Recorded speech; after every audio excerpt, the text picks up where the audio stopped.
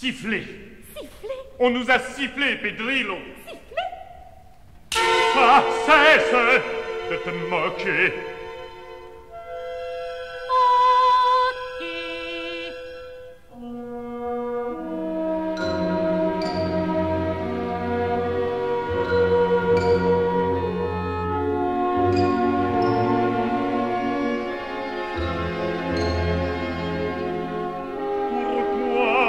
Fais-tu penser à des choses? Penser à des choses? Ce n'est pas drôle. Non.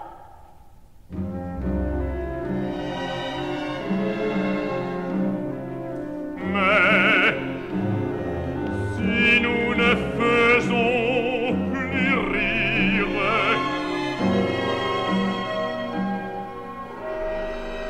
c'est la fin. Sans doute. Qu'allons-nous devenir, Pedrillo? Venir l'eau.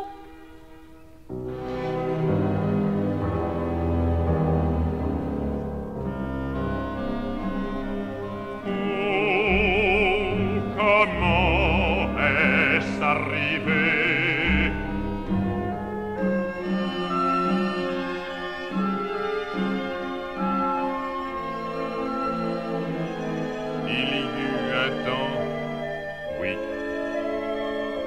Il riait de tout en ce temps-là.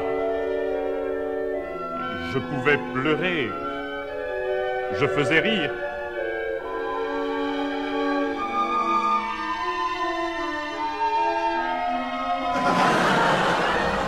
Écoute, ils veulent se distraire encore.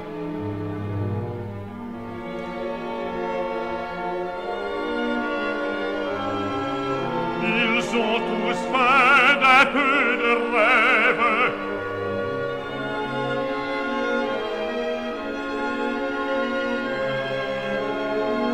Autrefois, d'une babiole, je faisais un palais, d'une cabriole, je faisais un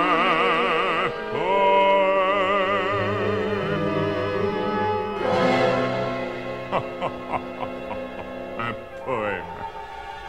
Pourquoi m'obliges-tu toujours à penser? Il n'y a plus de poème, plus de rêve. Pour moi, c'est fini. Oui, par tes yeux, Pedrillo, je vois trop clair maintenant. Beaucoup trop clair. Comme c'est simple, mais pour nous, Pedrillo, comme c'est grave.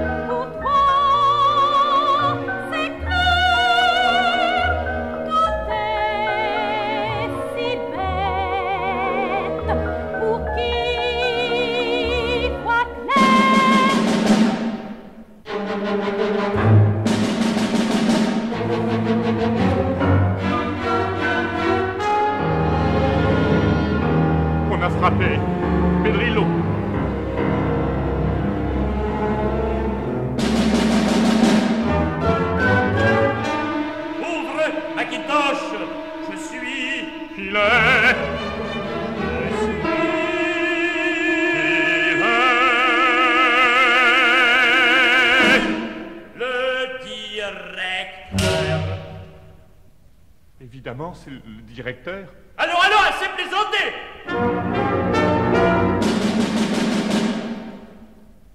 Il faut ouvrir.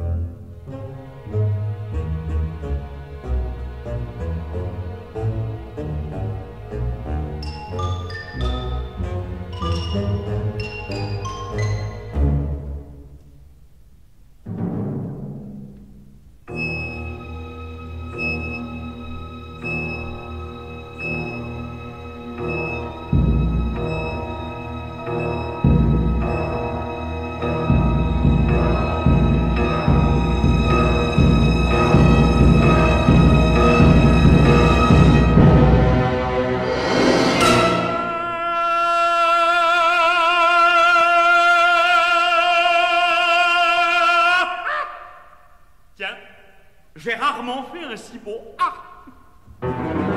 Bravo, oui, bravo. Ah, bravo, vraiment, bravo.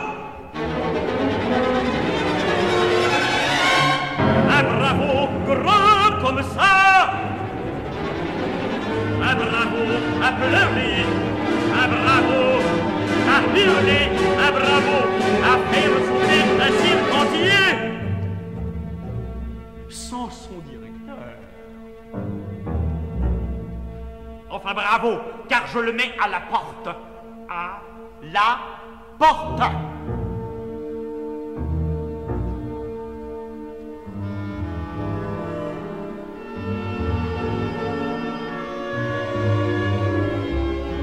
Pedrillo, je le savais, je n'aurais pas dû ouvrir. Ah! Directeur, je ne peux pas me séparer de Pedrillo. C'est bon, le cirque se séparera de vous. Directeur, Pedrillo est plus moi que moi-même. Oh, en général, les ventriloques font parler les poupées, non les poupées, les ventriloques. Grâce à lui, j'ai ouvert les yeux. C'est lui qui m'a appris à penser. À quoi? À quoi? À quoi? Mais À quoi? Penser. Penser, penser. Qui demande à un ventriloque de penser? Vous devez faire rire, vous devez amuser, mais surtout, non, non, non, non. Jamais horreur. Jamais penser.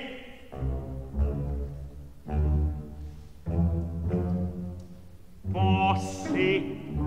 Penser fatigue, vide les salles, car penser fait peur.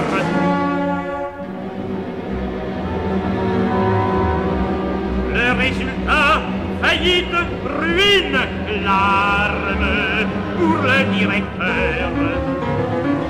Entendez-vous, Macintosh, des larmes de directeur. C'est impossible.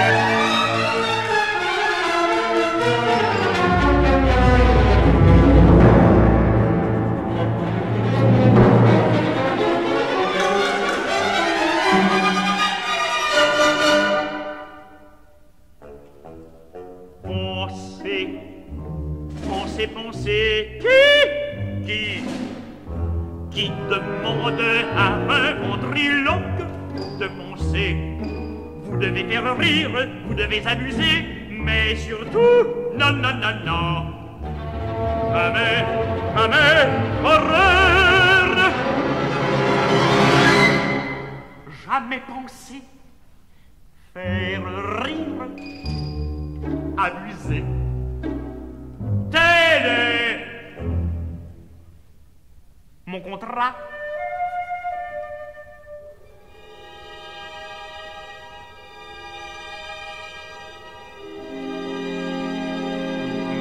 je ne puis plus. Ce pédriot t'a envoûté, brise-le, tue-le. Reprends tes jours. jolie poupée d'autrefois.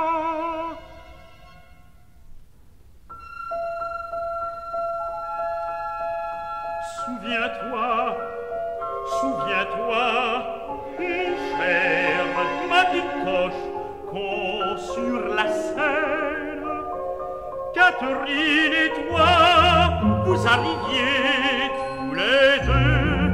Oh oui, oui, oui, oui, oui, mes spectateurs étaient heureux.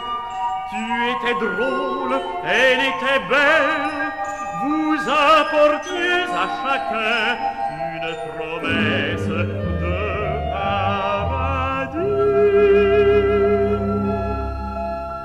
Souviens-toi, souviens-toi, cher Macintosh, quand, avec ta baguette magique, tu faisais apparaître la fée Cathy, cette poupée que pour toi, Catherine avait inventée. Alors, suspendant son souffle, le cirque entier croyait voir un elfe danser sur un large et dans la lumière bleue que tu aimais, tu disais la bonne aventure. Et presque aussitôt, les cœurs de tous, banquiers ou poètes, marchands ou voleurs, critiques ou midinettes, tous, grâce à toi, faisaient quelques pas dans le ciel, oui, dans le ciel bleu, qui remplissait ma quête. Prépare-toi, Macintosh, ton second numéro dans 15 minutes. Essaie, Macintosh, essaie de reprendre Cathy, que t'avais confiée Catherine. Non, non, je ne veux plus. Je ne veux plus.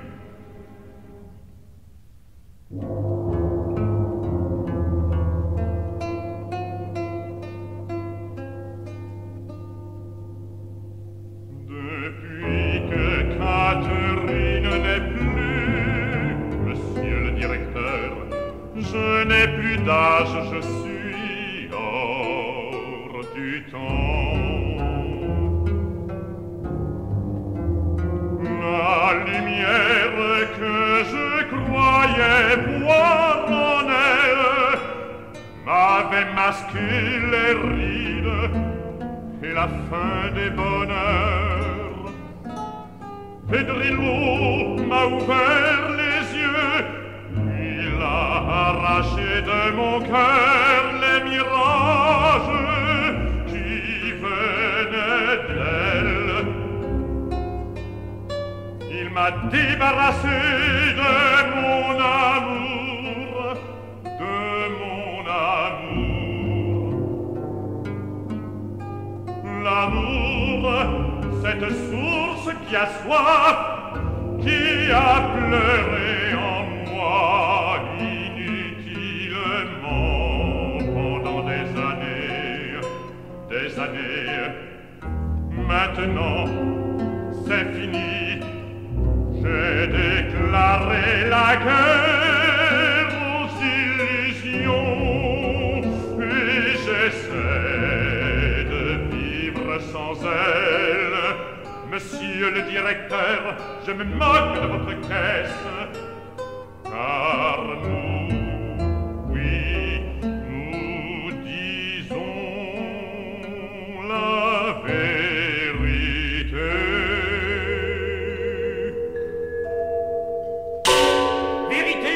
Éternité, Galimatia, Salmigondi, stupidité! Avec Cathy, tu construisais un instant de bonheur. Avec Pedrillo, tu détruis mon cirque et ta vie. Tu injuries mes spectateurs et tu trahis Catherine. Prends garde, Macintosh, tu t'enfonces dans des lieux défendus. Reprends Cathy, sinon tu es perdu.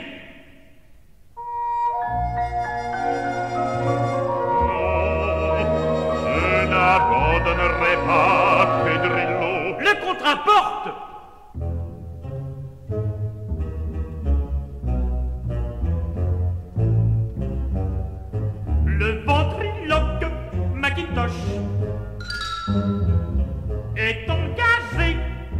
l'année.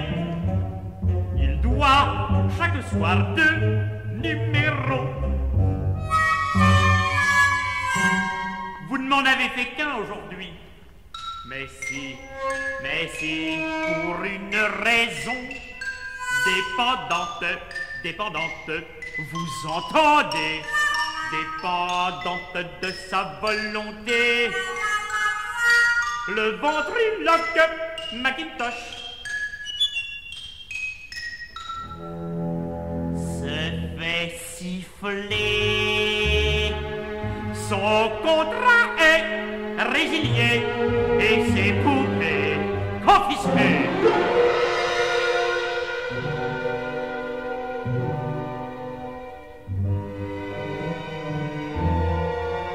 Directeur, je ne peux plus, Pedrillo ne me permet pas de mentir. Je vois trop clair. Il voit trop clair.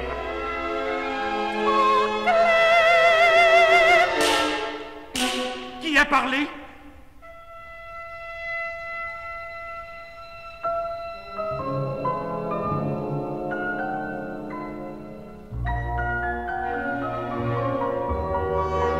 C'est lui. Il est envoûté. Quels yeux perçants.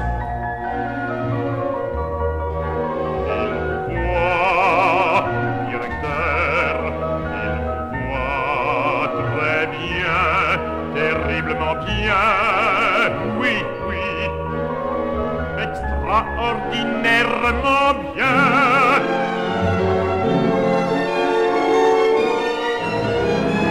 Son chapeau melon et son cravate et son patine avec ma comtesse d'autrefois.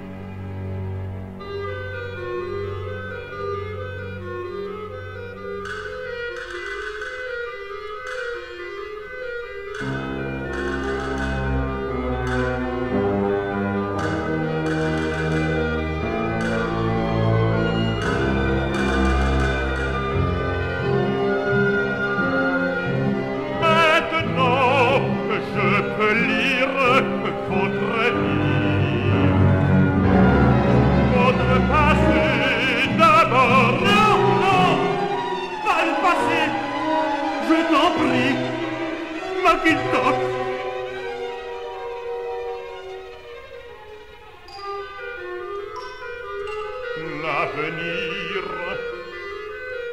regarde-le bien, Pedrillo.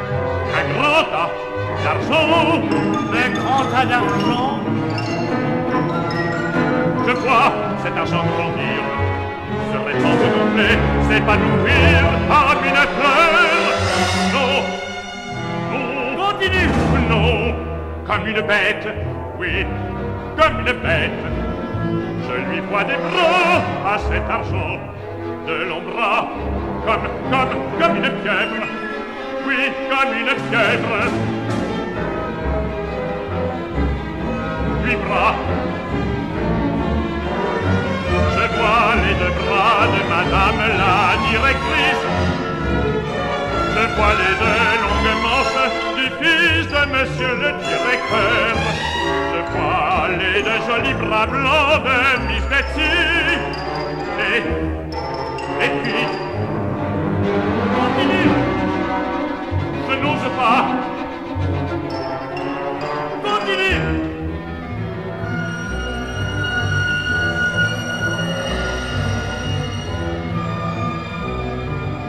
Directeur, maintenant, je vois au fond de vous-même,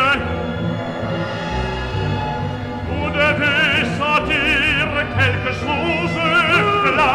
Comment le sais-tu? Je vois, oui, je vois le moment qui...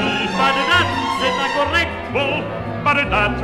Mais pour finir, je voulais vous parler des deux derniers bras. Les bras, les bras, les bras, les bras du fils, pour votre succession. Monstre, triple monstre.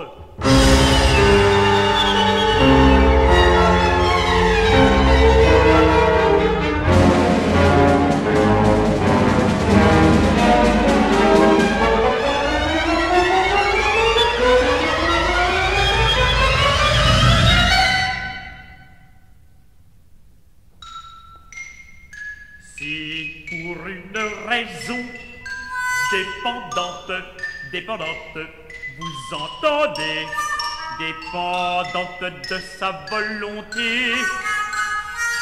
le ventriloque Macintosh se fait siffler, son contrat est résilié et ses poupées confisquées.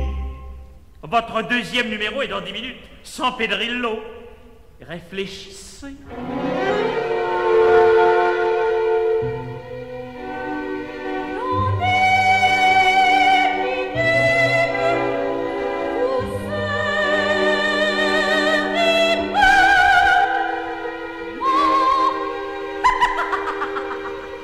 Moi, 10 minutes.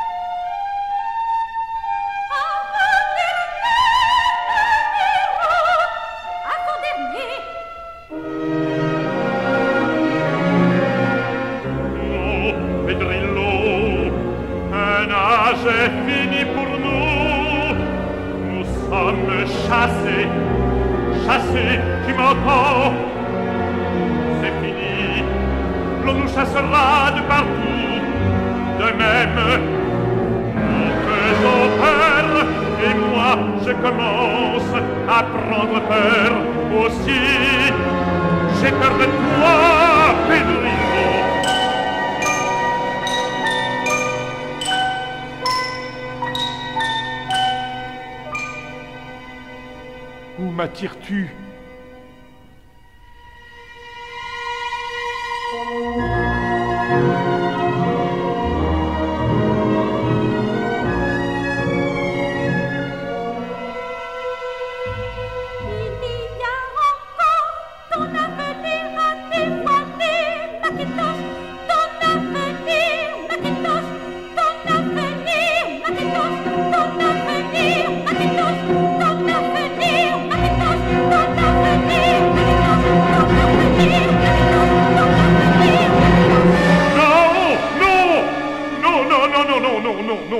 Non, pas moi. Non, pas moi. Car moi, je te crois.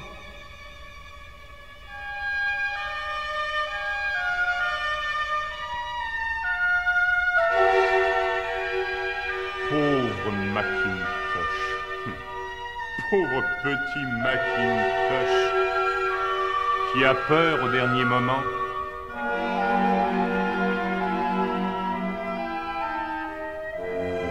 Je n'étais donc qu'un faiseur d'illusions, qu'un amuseur public, qu'un pitre grinçant. Je n'étais donc qu'un cabot. Savoir, ne pas savoir, le passé, l'avenir, tout m'est égal. Tu m'entends, Pedrillo? Tout m'est égal. Je le sais maintenant, c'est Catherine qui avait raison. Catherine que je t'ai sacrifiée.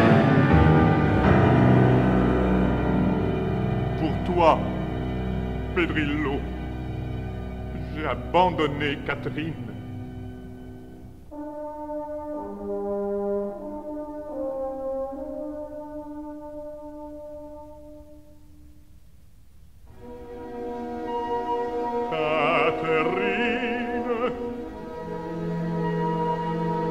Catherine, Catherine, chassée, chassée pour lui, pour toi, son amour chassé par moi. Sa vie envolée. Pourquoi? Pourquoi?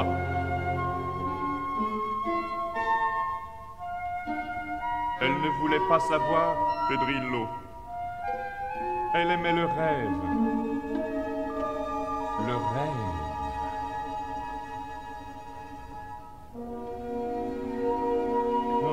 Catherine, Catherine,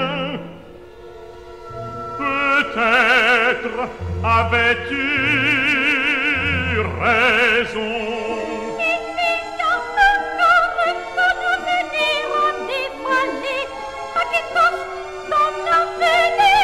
Tout à l'heure, Pedrillo, tout à l'heure,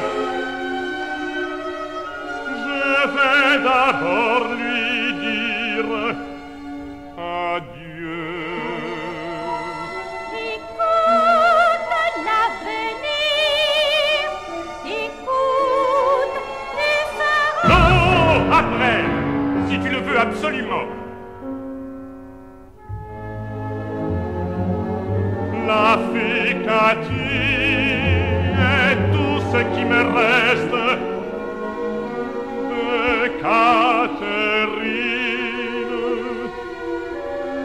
Elle dort depuis 10 ans dans ce placard.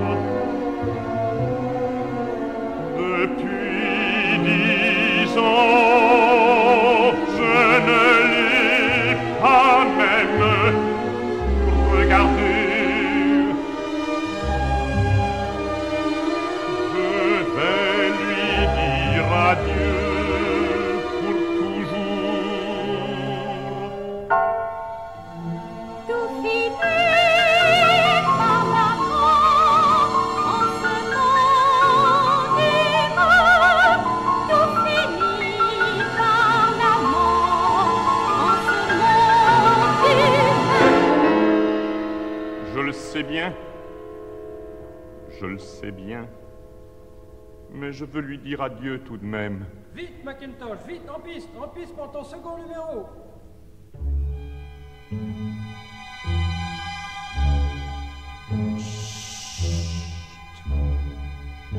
Il va la réveiller trop brusquement. Un si long sommeil rend très sensible.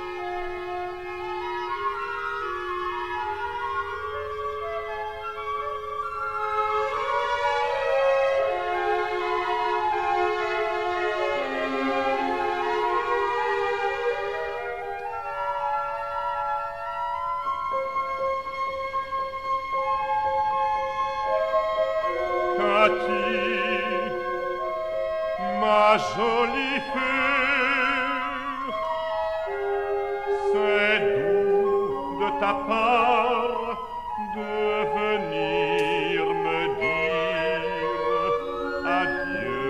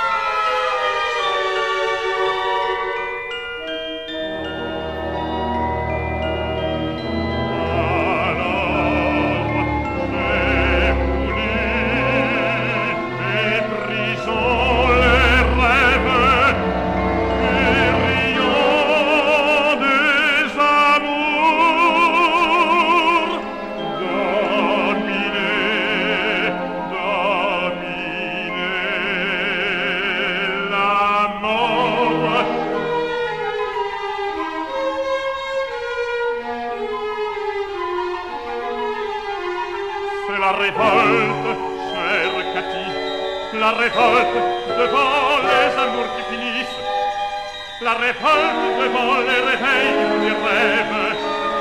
C'est la révolte qui m'a fait suivre Pedrillo.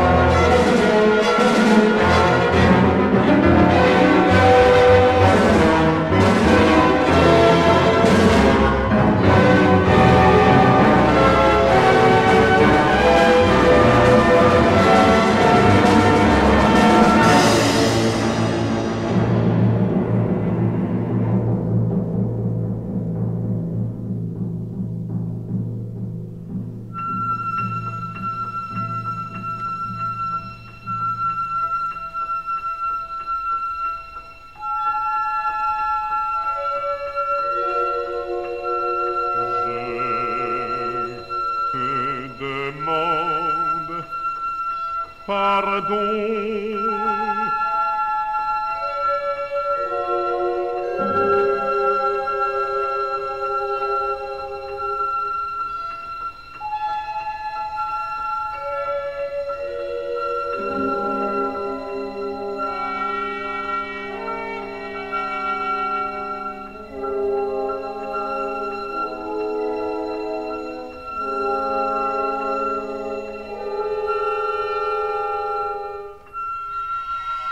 Je suis bien sûr maintenant que son deuxième numéro